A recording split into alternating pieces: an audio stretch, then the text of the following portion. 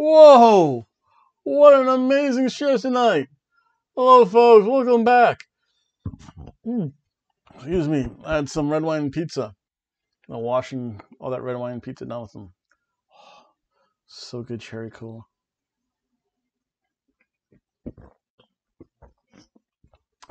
So good at that stuff. I'm the one, the only, as you can tell by my scruffiness. I am Hobo Tom. And I am here to talk about some pro wrestling, mainly that of SmackDown. Wow. Did WWE ever learn their lesson from having such a terrible segment like Diva Karaoke? This show was, whoa, very, very good. Before I start off with my review, I have some thank yous to give. Shibuya River, you sir have earned that 6 count.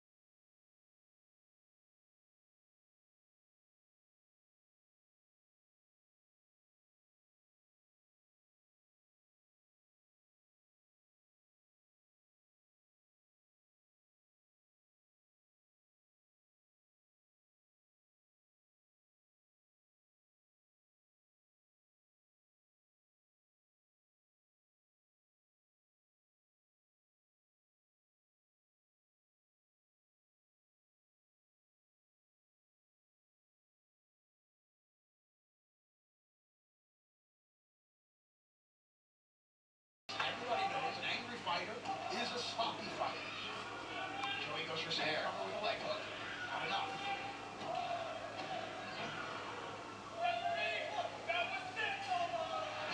3 2 counts equals 6. Meanwhile, all this is being done with that lollipop still sticking to things. Joey Ryan's. Sasha Banks still looks like a mid-level hooker. And Holo King! Whoa! You, sir, are on your way to becoming part of the Daytona Beach Bumfight League, where you, sir, are that infamous luchador on a forklift.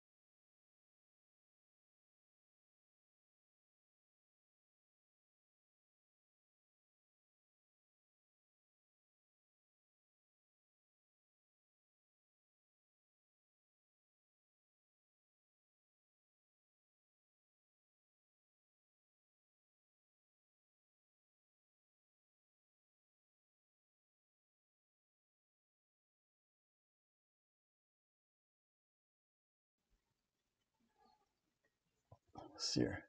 That's who! You, sir, are a master of the air guitar.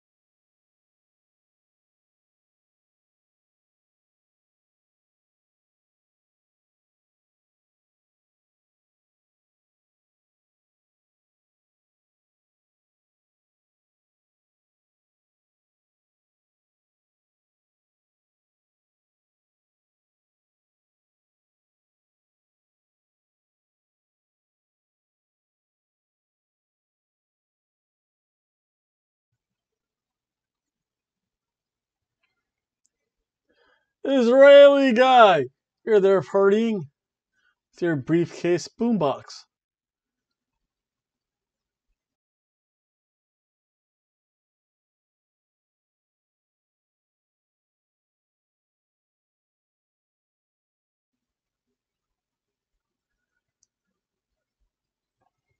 Let's see here. Shadow Warden! You can crawl out of here.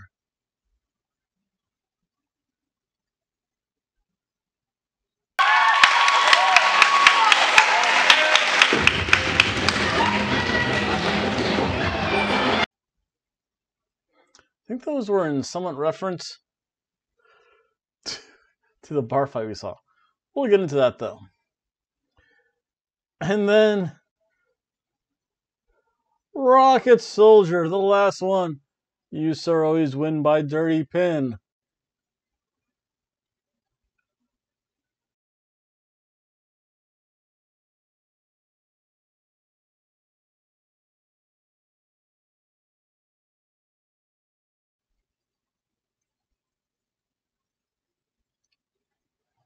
Again, those are all the thank yous. If you would like your own personalized thank you, again, you can always find me, Hobo Tom, at hoboandgirlfriend@gmail.com.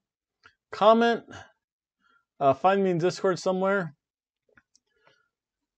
and subscribe. So with all that being said, let's talk about some SmackDown. Oh my. Oh hell yeah. Nikki Cross. She don't need no party dress. Wow, this was just a good this was actually the best SmackDown I've seen in a while. AJ Styles brings so much to it. I don't know, maybe Bruce Pritchard is finding his rhythm. He just had to get all those old he just had to kind of dust off the old creative forces, kind of retweak that knee a little bit, and realize, hey, I can do better than Diva Karaoke. Cause they are following me. Yeah, whatever. Starts off with Bayley and Sasha Banks that come down. Whoa. I love the fact that the crowd says, you suck. Not in a good way either. Then Bayley almost wants to say, you stupid idiots. Nikki Cross. I don't know what she was saying. Whatever it is, got me excited though. And she was saying in Scottish. When Nikki Cross goes, Nikki Cross is the best. Bayley says, well, if you want to fight me, if you want your rematch, you have to fight another former SmackDown Women's Champion, Alexa Bliss. Oh, what a swerve that was. This is awesome. This is awesome. This is awesome.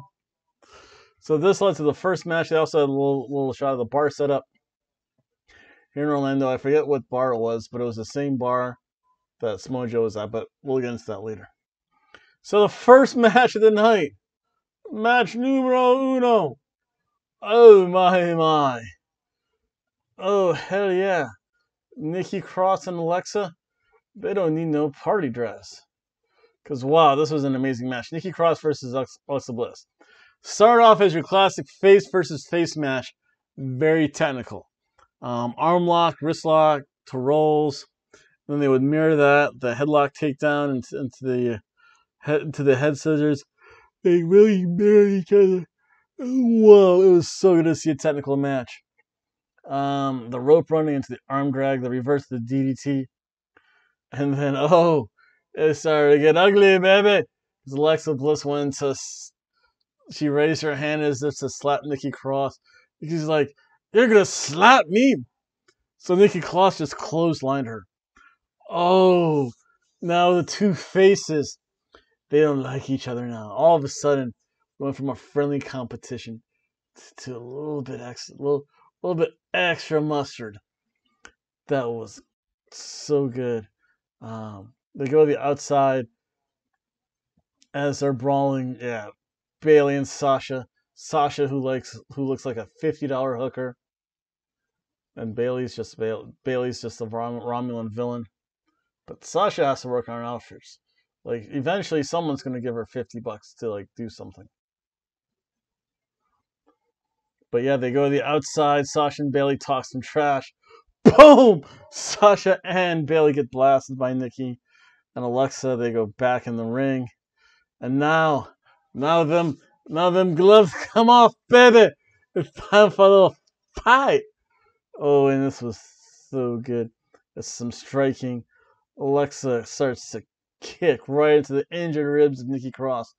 Again, Nikki Cross is wearing the rib tape. Rib tape doesn't do anything. Oh, and by the way, if you have a cracked rib, you're not doing anything. I've had, I pulled intercostal muscles and bruised intercostal. I'll tell you what, I never felt such an intense pain, with the exception of when I destroyed my knee, as when I twisted and strained an intercostal muscle.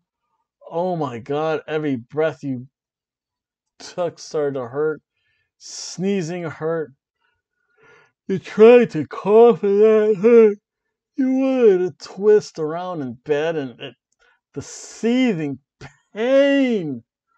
Oh, I don't even want to imagine what a cracked rib felt like. And I've heard stories from MMA fighters. They're like dude says, dude, I have a broken rib. If you have a broken rib, son, you ain't talking about no broken rib. You're like, oh. So yeah, so cracked ribs and rib tapes don't do anything because they're always on the belly anyway. And oh, Nikki Cross was in a sports bra.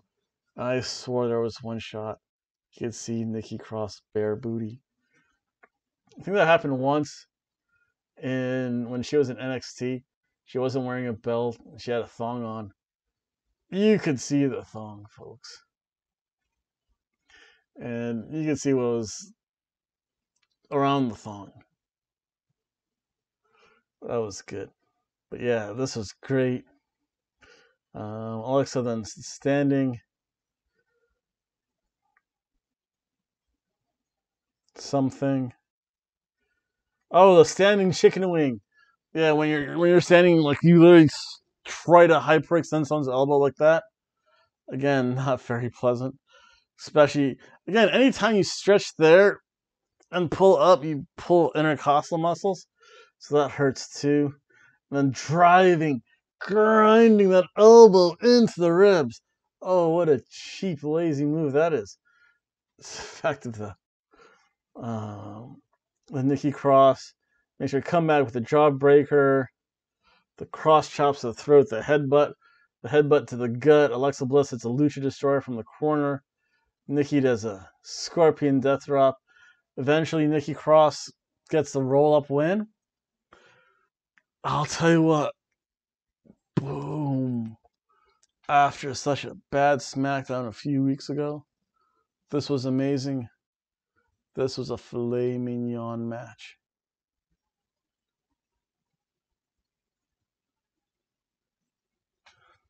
Again, the WWE Women's Division is so deep when they really want to work. They're so good. Impact's still number 2 though. Actually, they might be number 3. WWE women, they're all very good talents. It's very inconsistent writing and character work by the Raw women, though. Unfortunately, we'll see that later. But this match was amazing. Thank you, Nikki Cross. You are truly. I don't know who's a greater gift from God. You or Alexa Bliss. No, Nikki Cross is utterly amazing. And then we have an amazing Firefly Funhouse. Just when you thought the first hour of the show couldn't get any better, you almost said, what's the second hour going to be like? Second hour dipped down a little bit, but there were some highs and lows. We'll get into that. We had a Firefly Funhouse segment, a little bit of the swap match, the Lost Sheep. Say, hey, man. I have to be very careful when I do that. There's some weird people here in Daytona Beach, man. Some weird people. Yeah, they come into places. Yeah, so we got a recap from Firefly Funhouse of the swap match, of the Lost Sheep. Very quick recap, that was good. Then, we're all glad that you're our friend, and we have a friendship that will never ever end. Firefly Funhouse Brave and Mr. Rogers showed up again. And the Lantern talks. Whoa. That was pretty cool. And then we have the return of the Fiend. Oh, SummerSlam. That's good. The Fiend returns. Braun returns. As long as it's nothing overly cinematic, I'll be happy. Then Matt Riddle. Bro. And that takes us to break. Matt Riddle comes back. And I felt bad for Tony Nese. This was actually the low point of the night, I think. Matt Riddle, he has a great gut-wrench suplex. Tony Nese has a moonsault and the body scissors. Matt Riddle reverses a sleeper hold into the Bro Derek. However, Tony Nese reverses that into something else. Eventually, there was an exploder, the knees, the exploder suplex, the elbows into the corner, and then finally the Bro Derek by Matt Riddle. Tony Nese had to do the job. He got a few moves in at least. He didn't look like a total wuss. For the most part, this match, it's a ham sandwich.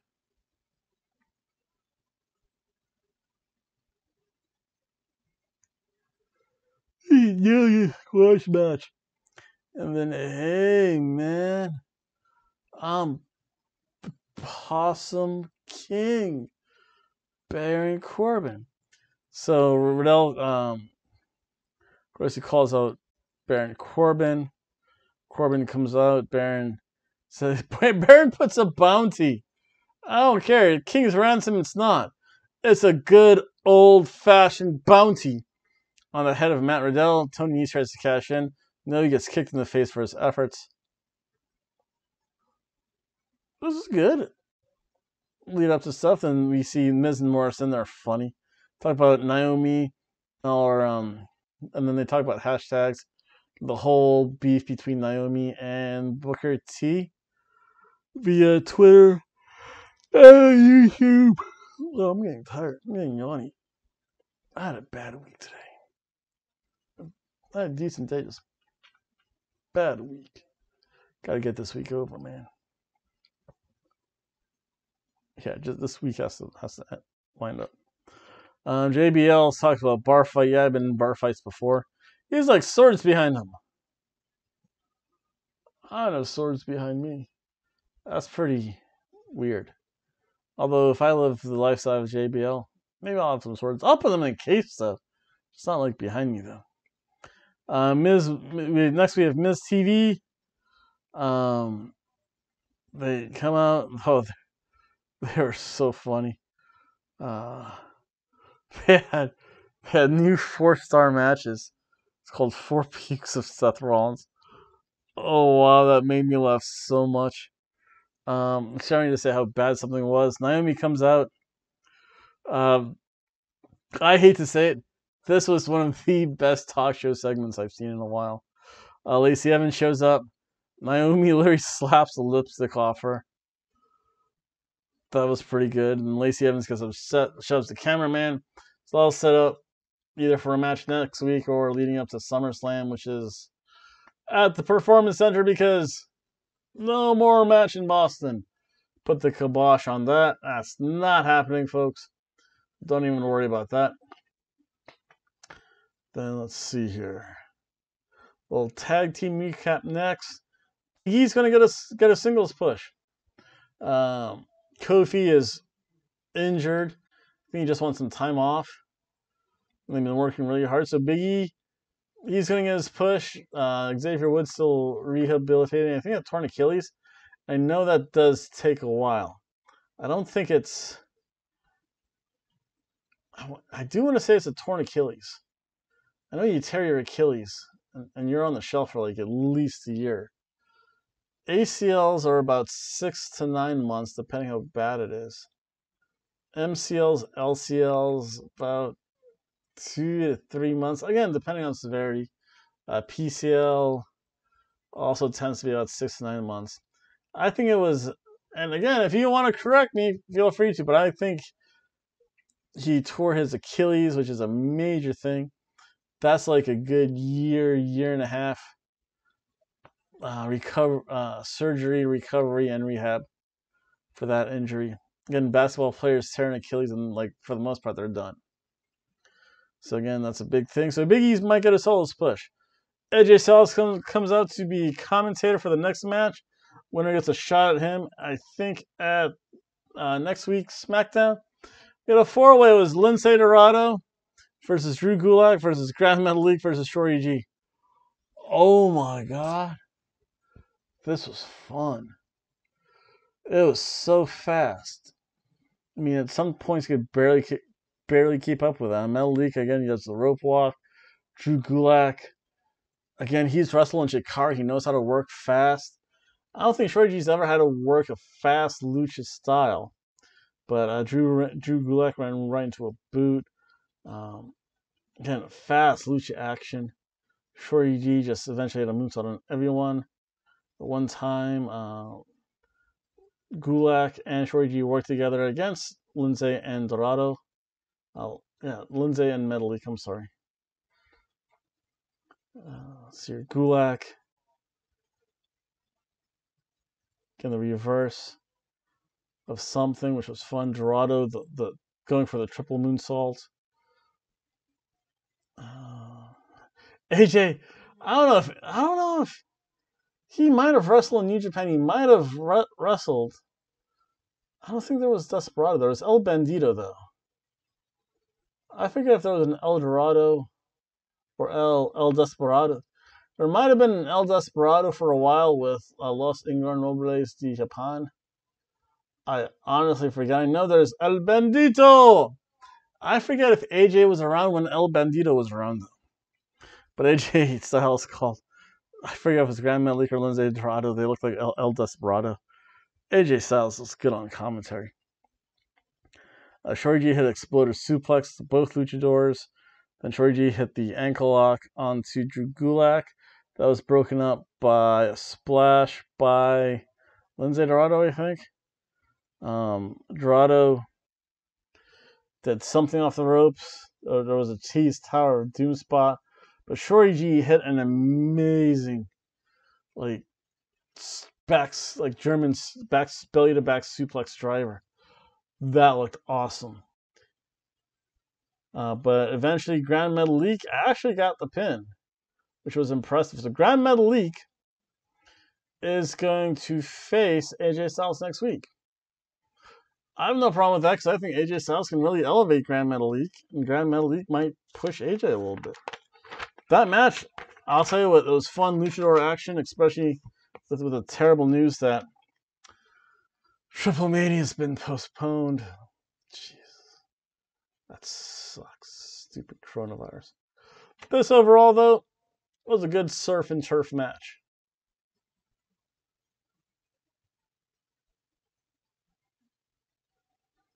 Then we had a little bit of AJ Styles. He's like, yeah, I'll shake your hand. You're not going to shake my hand? I'll slap you. Gets slapped around by Metalik. Yep. Saw that happening. Then there was a little recap about Otis and Mandy. I thought Mandy was on that boat party where everyone got coronavirus. That's what I heard via internet rumors. Then Shinsuke Nakamura and Cesaro cut a little promo. That's good to hear. Then we have our main event of the evening. We have our bar fight. Sheamus versus Jeff Hardy. And whoa, that bartender needs to learn how to do a towel flip, man. Because he tried like the towel flip and like fell on his chest, and he's like, oh, fix that. No, one slick motion. Obviously, the performance enhancement talent need to learn and practice their trade, and obviously other trades like bartending. See here. Jeff Hardy mentioned how WWE delete, delete, delete, delete, delete, delete, delete, delete, delete, delete, delete, delete, delete, delete, delete, delete, deleted. Matt Hardy from the WWE was deleted. Delete, delete, delete, obsolete. Too sweet. Suck it. No, delete, delete everything. Delete, delete, delete Matt Hardy from WWE. Delete him some more. Can't be deleted enough.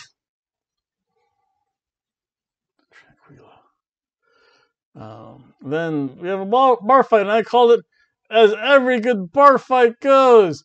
No, you can't have a good bar fight or a good initiation of a bar fight without someone throwing a beer or drink into the other person's face. Classic bar fight.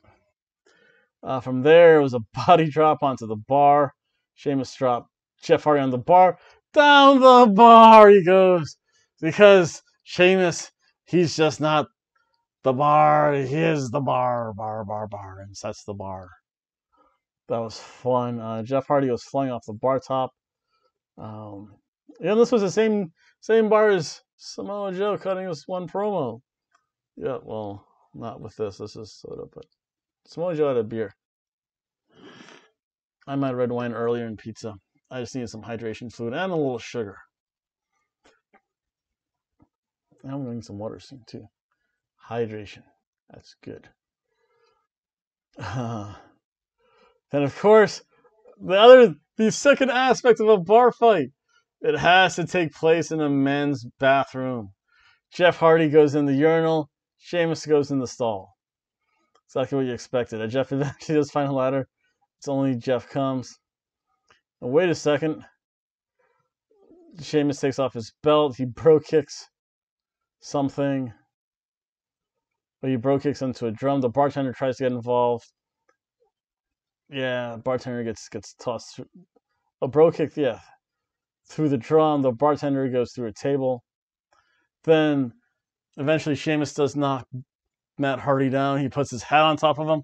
And boogie, boogie, boogie, boogie. He becomes Brother Nero. Yes, Brother Nero. He becomes obsolete, obsolete, obsolete, obsolete, obsolete. They did not delete Brother Nero. Yes, Brother Nero. From there, Sheamus eats a senton bomb. And I'll tell you what, that's on a concrete floor too. Ouch, there is no gift for that. How Jeff Hardy walks away, how Jeff Hardy has any spinal column left is amazing. And why Sheamus's ribs weren't compacted, who knows. But this was fun. Jeff Hardy wins. Hopefully finishes this. But I'll tell you what, this was a good match. This was a good cheeseburger match.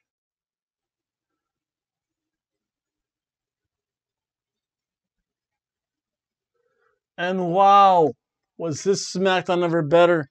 Either Bruce Pritchard did very little writing or he wrote certain segments and they gave the reins to someone else who actually thought they knew what wrestling was.